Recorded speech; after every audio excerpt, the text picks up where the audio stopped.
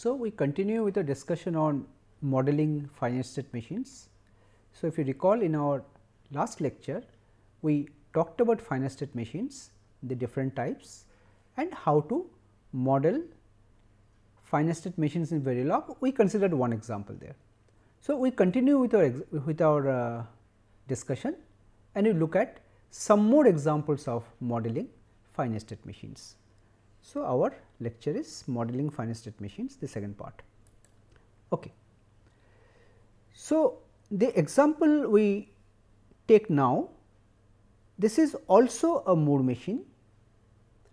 This is the design of a serial parity detector. Okay. Let us first try to understand what is parity. Suppose I have an n bit word. Parity actually indicates whether the number of ones in that word is odd or even. Okay. If it is odd, we say it is odd parity. If it is even, we say it is even parity. Now, the parity can be represented by a single bit. Let us say 1 can indicate odd, 0 can indicate even, or the vice versa. Okay. So, here we are trying to design a circuit where the input number that we are talking about, this is not available in parallel, but coming serially bit by bit. So, as it is coming bit by bit, we are continuously computing the parity and we are continuously outputting a bit which indicates the parity of the stream that we have seen so far. So, what will be our logic here? We need to store only one piece of information, whether the parity of the bits that we have seen so far is odd or even. Now, if my next bit coming is 0, then I will not change it, it will remain, but if my next bit is 1, then it will change. If it was odd, it will become even, if it was even, it will become odd. This is our logic. Okay. So, let us see. So, how we specify our design.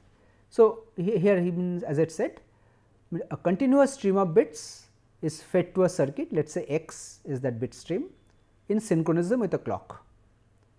The circuit will be generating a bit stream in the output, which is here z, and in the output stream a 0 will indicate even parity, that means so far we have seen even number of ones in x, and output z will indicate that so far we have seen odd number of ones in x. Okay. Now, the output z, see here we need to maintain two states clearly, one indicating that whether the number of bits we have seen so far is even and the other number of bits so far is odd. Now, you see the output z can directly be generated from the state. So, it really does not depend on the input. So, this is also this is an example of a Moore machine. So, the state transition diagram we can show like this. This even can be your initial state, initially nothing has come, let us say it is initial. So, if a 0 comes, the output is 0 and you remain in the even state. Now, if a 1 comes, you go to the odd state, and in the odd state the output is ought to be 1. Now, while in the odd state, if a 0 comes, so it will remain odd. So, the output will remain 1, but if a 1 comes, this odd will become even. So, the output will again go back to 0. So, my state transition diagram is fairly simple with two states. So, here this is the first version of our design, where it is the same kind of a design, but there is an input x. You see, in the earlier example which we took, there were no inputs separately. There was only 3 states, red, green and yellow, they were cycling wherever a clock is coming. But now there is also an input x. Not only the clock, I will have to decide my next course of action depending on what is my next bit x. If it is 0, I will do something, if it is 1, I will do something else. Okay. So, in the first version again I have used a single always statement. You see my x and clock are the inputs and z is an output, because it is coming on the left hand side, it is reg, and this machine requires a single state variable because there are two states, odd and even. I need one flip flop, one bit. Okay. So, I define a single state variable even odd, that can be either 0 or 1, and I am defining by parameter 0 means even EVEN and 1 means ODD odd. This is my procedural block. So, whenever the positive edge of the clock comes, I check the state even odd. If it is even, I do this, if it is odd, I do this. So, what I do? I update both my output and also my state depending on the value of x. So, I use a conditional assignment statement here. What does this mean? If x is 1, then assign 1, if x is 0, assign 0. And here it means if x is 1, make the state odd, if x is 0, make the state even. So, this is exactly as per the state transition diagram. Okay. Similarly, if my state is odd, then I do like this. If x is 1, I assign 0 to the output, if x is 0, I remain in the odd state, assign 1, and here if it is 0 even, if it is 1 odd. And by default, because initially if you do not initialize the state variable, it can, the outputs will be all indeterminate. So, here we have included a default statement. So, initially this even odd will start with even if nothing matches. Okay. So, here again, because I am using a clock triggered always block and you are using non-blocking assignment, there will be one flip flop generated for z and one flip flop for the state even odd. This even odd is the state. So, this design will cause the synthesis tool to generate a latch for the output z. But again you try to understand the design. Just by knowing the state, I can tell what the output is. I really do not need a latch to store the output. If it is even, my output should be 0. If it is odd, my output should be 1. Simple. Okay? Fine. So, this will be the corresponding test bench. For this, I am showing one example. So, we have instantiated this parity generator x, clock and z. These are the inputs you see, x, clock, z, same set of inputs. And in this initial block, I am doing two things. I am specifying the dump file, I am specifying the variables to dump, all variables, and initializing the clock to 0. Because I have not given a delay, this will be done at time t equal to 0. And again, this is the clock generation. With a delay of 5, I am complementing the clock. Now, here I am applying the bits. So, you see again, now what has happened? The clock will be coming like this.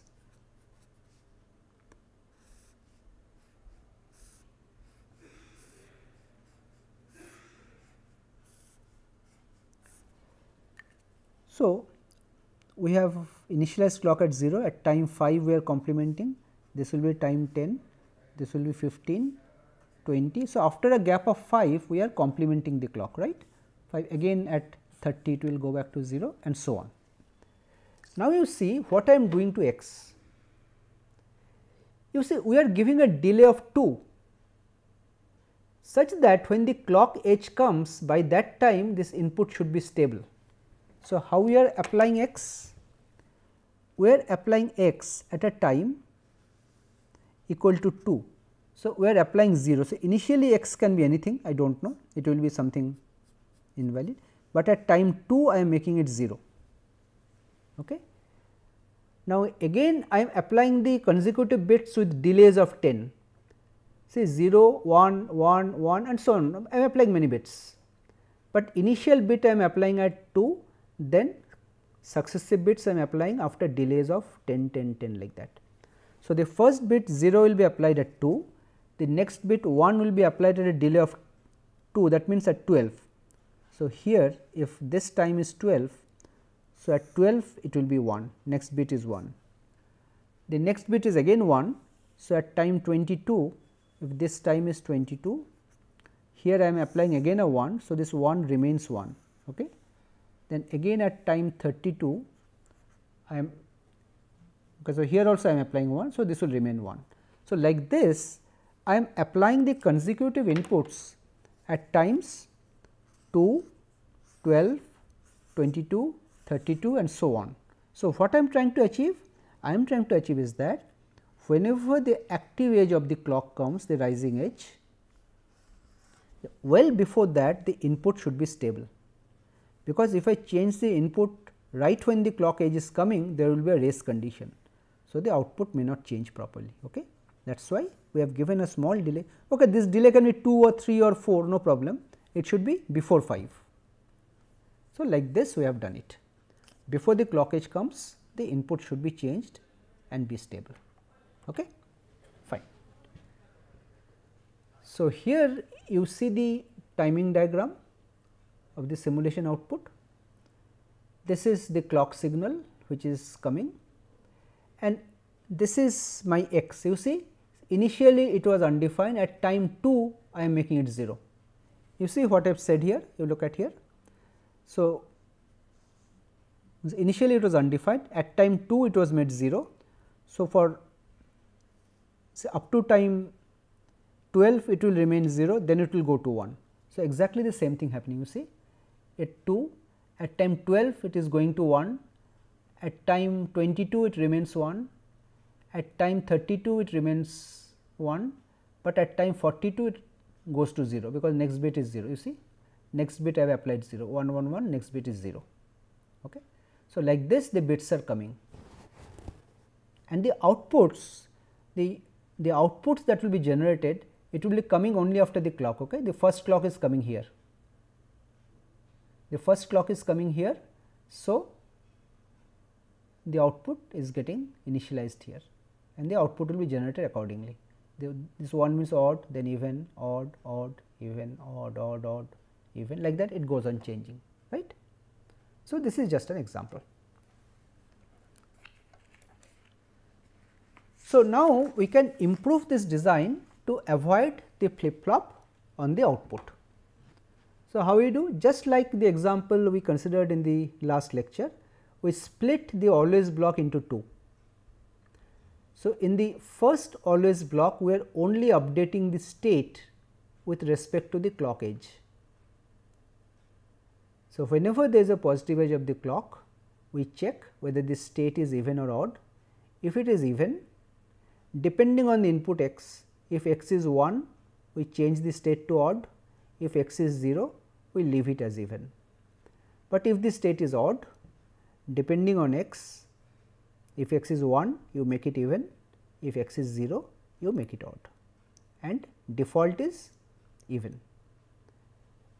And in the other always block, you trigger it whenever the state changes, you do a case. So, if even is, if the state is even, the output is set to 0, if it is odd, the output will be set to 1, just that. Okay. So, here Z can be directly generated from the state value. In fact, you do not need any circuit at all. The state directly will give Z. You can just connect a wire connecting even odd to Z. Z and even odd will be the same value. Okay. So, no latch is required here. Okay. Fine. Now, let us take the example of a milli machine. Now, in a milli machine, you recall,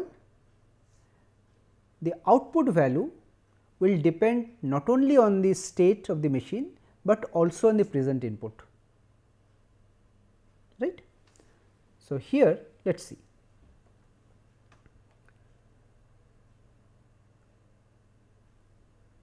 So, the example that we are taking is that of a sequence detector. So, what is a sequence detector? Sequence detector is a circuit that again there is a serial bit stream x coming, let us say, as input, and again it will be generating a serial bit stream as output, let us call it Z. So, our design specification says that whenever we encounter the bit stream 0 1 1 0 in the input stream, this output Z will immediately go to 1, and at all other times it will remain as 0.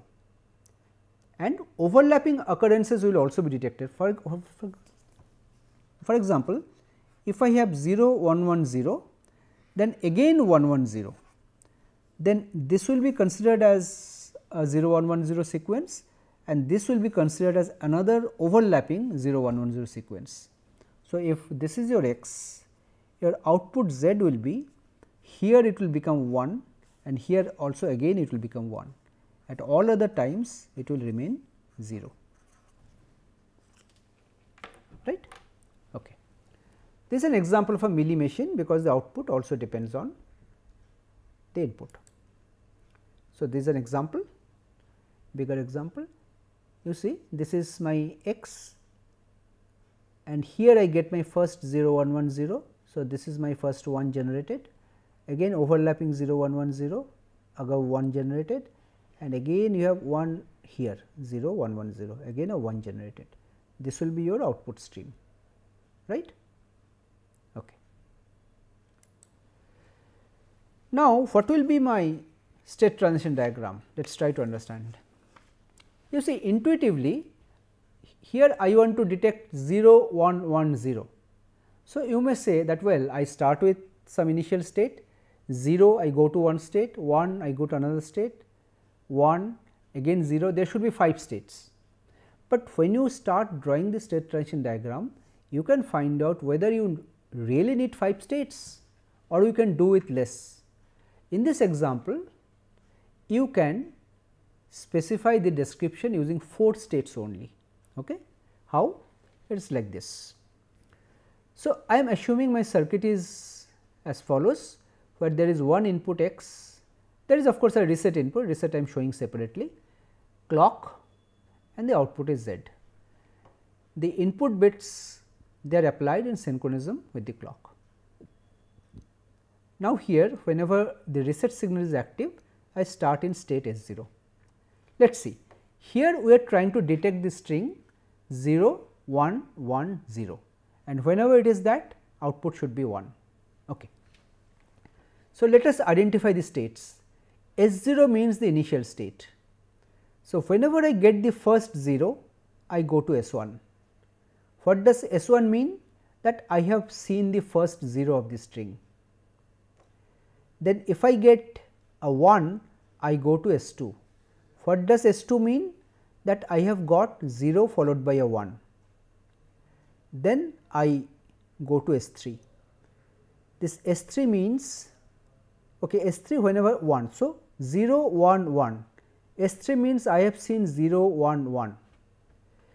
Now, if I get another 0, what I could do? I could have brought it back to S0.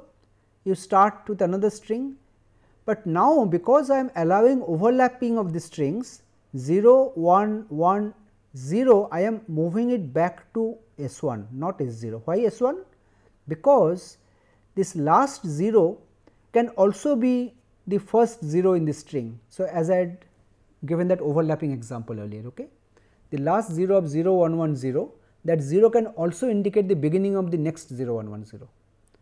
So, whenever a 0 comes, which means I have encountered a 0 1 1 0, the output goes to 1 and my next state goes to S1, because I am looking for the overlapping string. If there is another 1 1 0, so again a 1 will be generated, right. But now, let us look at the other edges. So, in S0, if I see that a 1 is coming, which means, well, it is not starting with 0, I remain in S0, I wait for the first one. Now, while in S1, I am expecting a 1 to come, but if it is 0, so I remain in state S1, that means the 0 is still there, maybe a 1 is coming. Now, in state S2, I have received 0 1, I am expecting a 1, but if a 0 comes, I go back to S1, because I have seen a 0, maybe I am again starting to look at the string. Similarly, at S3, I have seen 0 1 1, but again a 1 comes. So, I have to start from the very beginning. I have to again look for a 0 and like this. So, this will be my state transition diagram for this example, right. So, this is my Verilog description. So, you see here we have already separated out 2 always blocks. So, in the one always block we have just only talked about the state changes. You see the description how we have done it. X, clock and reset are the inputs, Z is the output, reg. And because there are 4 states, I need 2 state variables, reg 0 to 1.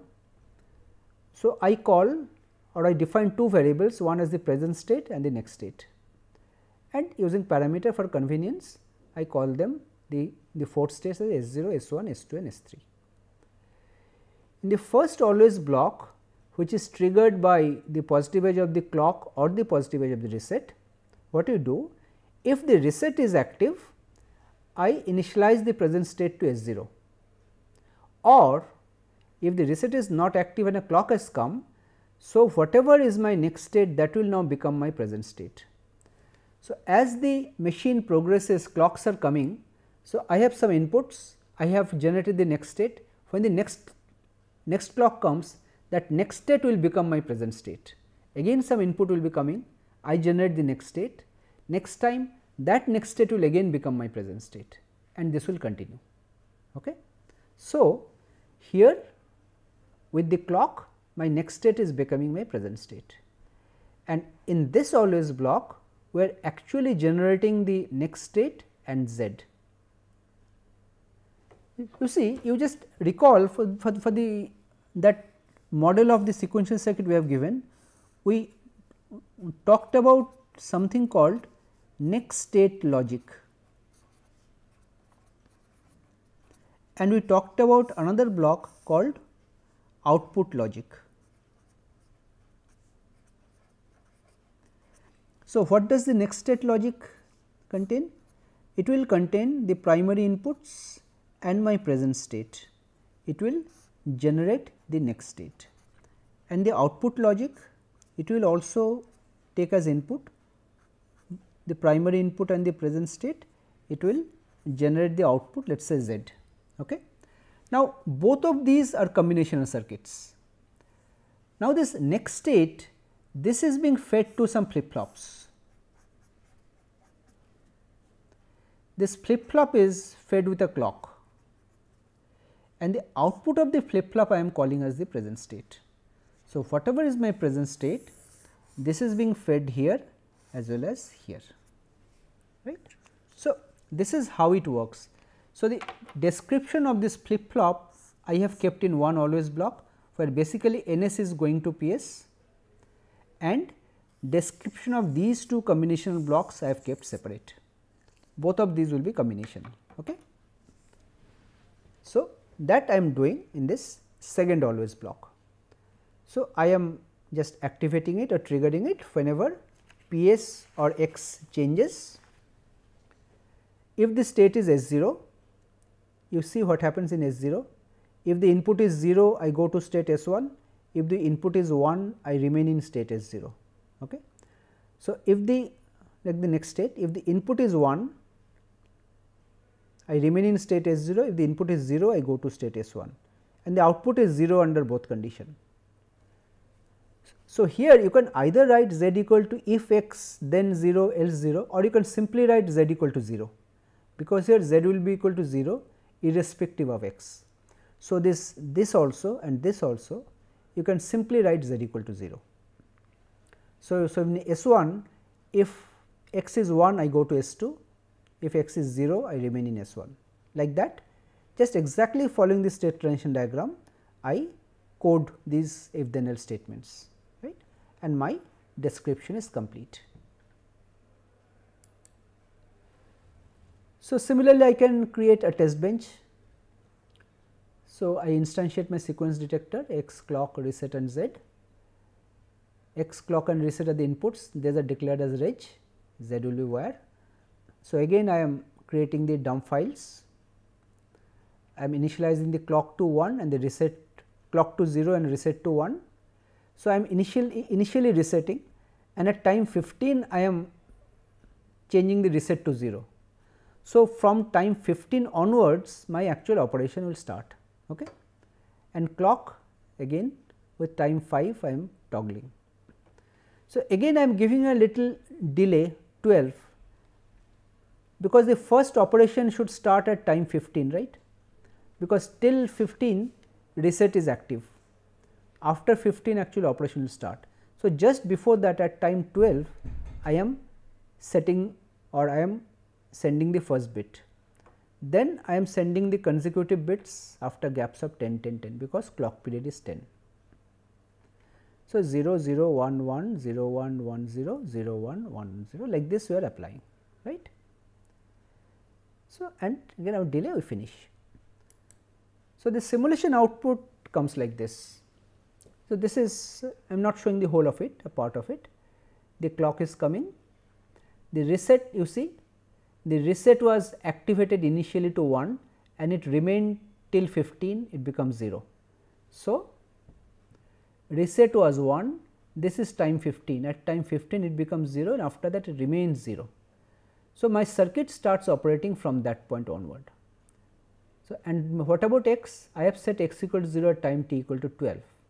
So, see at time t equal to 12 I have before that it was undefined, this red block means undefined, it becomes 0 here, then the successive inputs I am applying 0, 0, 1, 1, I am applying like that 0, 0, 1, 1, then 0, 1, 1, 0. So, 0, 1, 1, 0 like that. So, wherever I get a 0, 1, you see the first 0, 1, 1, 0 comes here 0, 1, 1, 0, the first one comes here, then there is an overlapping 0, 1, 1, 0, 1, 1, 0. Okay. Then at the end there is again a 0, 1, 1, 0. So, there will be 3 detections, Z will become 1 here, 0, 0, 1, 1 first detection, then overlapping 0, 0, 1, 1 second time, then again a 0, 0, 1, 1 third time. So, there will be 3 outputs Z equal to 1. Okay. So, we have seen how we can actually model both Mealy and Moore machines means using Verilog. You can take other examples also similarly. So, the process of coding them in Verilog is exactly similar. So, you can take some other example, like for example, talking about sequence detector again. Suppose I want to detect the sequence 1 0 1 0 1 0. So, how will my state diagram look like? So, it will look something like this. I am in state S0. So, I am trying to detect the sequence 1 0 1 0 1 0. So, when the first one comes, I go to state S1. This is my first one comes. Then a 0 comes, I go to S2. Then again a 1 comes, I go to S3. Then again a 1 comes, I go to S4. 0, 1 0 1 0, 0 comes. Then the fifth one, I go to S5. Okay. Then if a 0 comes, where do I go? Now, again if I look at overlapping patterns, see 1 0 1 0 1 0, if there is again a 1 and a 0, I can consider this as overlapping pattern, right. So, if a 1 comes after this, so I should actually send it to a state here where I am expecting a 0 again. So, if it is 1, I have to send it to S1. Not really S1, I can actually send it to, I need a 1 and 0 after that, I can send it to S4. Okay. If there is a 1 0 1 0 1 0 with an output of 1. So, if there is another 1, I go to S5, if there is another 0, I again go to here. But if my next bit is let us say instead of 1, if it is 0, then not here, I have to send it back to this S0 again, if it is 0. So, the other edges you can define like that. Okay. Let us also talk about another example. Suppose we want to design a serial adder.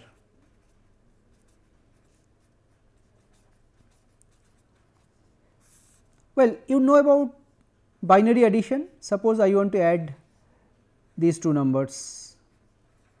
I do a bit by bit addition. 0 plus 0 is 0 with a carry of 0, 0 1 1 is 0 with a carry of 1, 1 1 0 is 0 with a carry of 1, this is 1 with a final carry out of 0. We do it like this. Normally here we have seen various kinds of adders like ripple carry adder or the carry look ahead adder, both these designs we have seen earlier. But now let us assume that we want to do this addition bit by bit serially. Okay? How? Suppose we have an adder, this is my serial adder. So, my two inputs are let us say A and B. So, there is a single bit of A and single bit of B I am applying at one time, and this is my sum, and I am generating one bit of sum at a time. So, if these are my inputs, let us say 0 and 0, first I will apply 0 here, I will apply 0 here, then I will apply 1, then I will apply 1, I will apply 1, then I apply 1, I apply 0, then I apply 0, I apply 0. So, this I will be doing in synchronism with a clock, there will be a clock signal. And you see internally, if you now talk about the state, what do we have to remember? Here for every stage of addition, we only need to remember the previous carry. Okay? So, the only state we need to remember is a carry, and that carry will be 1 bit. So, now you can construct your state transition diagram directly by considering the state of the carry. Let us say the carry was 0, the carry was 1. So, if you are resetting the circuit, it will start with carry of 0. So, initially there is no carry in, right. So, you start with 0 carry. Now, let us say, so if your input is 0 0, what will happen? If the input is 0 0, there will be no carry. So, it will remain in the 0 state and the output will be 0, because if you add 0 and 0, output is 0, but carry is still 0. Now, if we apply 0 and 1, what will happen? Say if you apply 0 and 1, the sum will be 1, but no carry. So, carry will still be 0. So, there will be another edge if it is 0 1, but now sum will be 1. Similar will be the case if the inputs are 1 and 0, again sum will be 1, but no carry.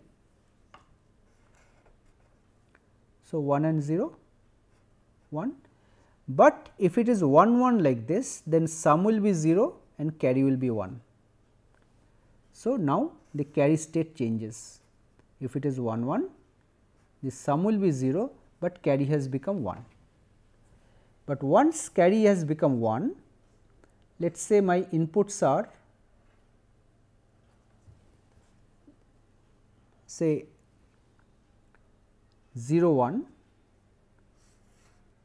or 1 0 or 1 1, then there will be a carry. You see 0 1 means what? I have applied 0 and 1, but there is also a carry of 1. So, these 3 bits are added, sum will be 0 and again carry will be 1. So, it will remain in the 1 state, sum will be 0. Similar is for 1, same thing, but for 1 1, if there is also a carry 1, so I have a sum of 1 and also a carry of 1. So, the output will also be 1. Now, the only way to go back to 0 is when the input 0 0 is applied. 0 0 with a carry of 1, the sum will be 1, but next carry will be 0. So, this will be my state transition diagram for a serial adder. So, in this way you can actually create the state transition diagram of any FSM you can think of, and once you have created the state transition diagram or the state table, translating it to a Verilog code in the way we have seen is absolutely straightforward. So, with this we come to the end of this lecture. Thank you.